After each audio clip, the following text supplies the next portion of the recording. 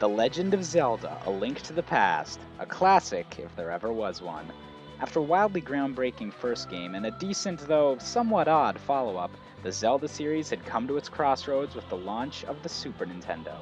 Would it merely seek to improve on its predecessor's legacy, or would it strive to make its own path? The answer, it seemed, was a mixture of both, perfecting the first game's established formula while introducing series standards such as parallel worlds, multi-tiered dungeons, and of course, the Master Sword. Now, the gameplay, incredibly polished, the sense of adventure, unmatched, and the amount of secrets to uncover numbered in the hundreds. But for all its praise, there is one facet of Link to the Past that is often overlooked, and that is its emotional core. So, the game opens with a few ominous messages from Zelda and your uncle before throwing you straight into your adventure. None of those constant tutorials the Skyward Sword delighted in. All you need to know is that the princess is in the castle and she needs saving. The tone is immediately set by the music and rainfall, but reinforced by the way the game subtly pushes you towards the castle. None of these guards can be attacked or passed and just refer to you as Kid. It makes you feel weak, small. There's no way directly into the castle, and you eventually find yourself slinking in through a hidden passage under a bush. Not the most glamorous of entrances. And even after you've gotten your sword, that's all you have to defend yourself with. Meanwhile, the palace is swarming with guards of every color, the easiest of which still require 2 hits to kill. Hell, getting the boomerang halfway through doesn't even help your chances much, considering it merely stuns the enemies. The result of this design is that, although the game is not based around stealth, the player at least has a feeling of dread and a desire to be extra careful while making their way to Zelda's cell. It's interesting to note that the way the castle's basement is designed is deliberately made to be winding and off to the side. It reinforces that feeling of sneaking through enemy territory. Soon enough, you'll have rescued the princess and escaped from the castle, first by sneaking above the soldiers, and then through the dark and desolate sewers. You may be weak, but you sure are resourceful. Then comes the now traditional Zelda structure. Leaving the princess with the kindly old man in the sanctuary, the player now finds themselves tasked with collecting 3 pendants to awaken the sleeping Master Sword. Over the course of this quest, Link gains a bow and arrow, bombs, and perhaps most impressively, the dashing abilities of the Pegasus shoes. These allow the player to cross the massive overworld with ease. An overworld, I should add, that mainly contains 2 major enemies, the green soldiers, who, as I mentioned, take 2 sword hits to defeat, and the blue ones, who can take 3 before succumbing to their pixelated wounds. That doesn't sound like much, but after dashing into groups of soldiers time and time again, the exact amount of hits to defeat each soldier will be ingrained into the player's mind. So, with that subconsciously learned, and with all 3 bosses defeated, it comes time to retrieve the Master Sword.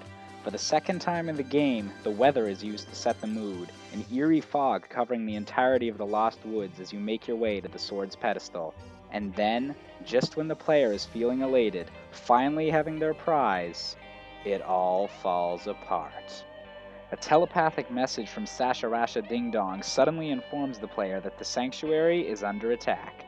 It's the first time the game has broken from calmly suggesting where you go, and while you still technically can wander around leisurely and continue with side quests, the change in tone emphasizes that the player better hurry up and get to the sanctuary. Alas, no matter how quickly you reach your location, you'll always find the same result. Zelda is gone, the old man gravely wounded, just barely able to tell you that Zelda has been taken to the castle before perishing from his injuries, and suddenly, the game's plot and emotions fall into place.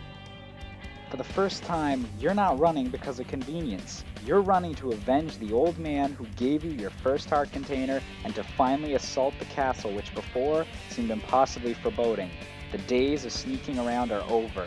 This time, with the strength of the Master Sword, most of the enemies you've grown accustomed to die after a single blow. And after piercing the wizard's magical barrier, you find yourself in combat with the knights that before you couldn't even attempt to overcome. This return to Hyrule Castle is a masterpiece in manipulating the player's emotions through gameplay, showing them how far they have come since their journey began, and yet, whenever the sudden transportation to the Dark World is revealed, showing just how far you have left to go. The enemies in this new world are more grotesque, have crazier ways to attack, and can take even more damage from the Master Sword. But with that boost in confidence gained from defeating the wizard once, the player is certain that when the time comes, they'll be able to finish the job once and for all. So, in the end, does Link to the Past get enough recognition for the way it portrays its story and thus gains the player's attachment? Well, console Zelda titles that followed tended to be more cinematic and thus more direct in their depictions of the legend, and that's a trend that likely won't be slowed down anytime soon. But even with all our high-tech consoles and the promise of more complex storylines in the future, it's important to remember where we began, where the tale of a boy's journey to save the world could be told with only 16-bit sprites, chiptune music, and a whole lot of heart and great game design. My name's Josh C. Joshua, and that is Really Freakin' Clever.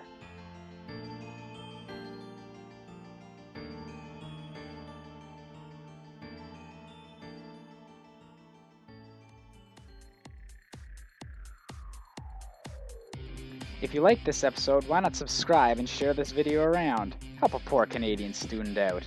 And if you want some more of my crazy antics, check out Friendly Fire, home of extraordinary Let's Plays and other random nonsense. P.S. Making this video go viral would be really freaking clever.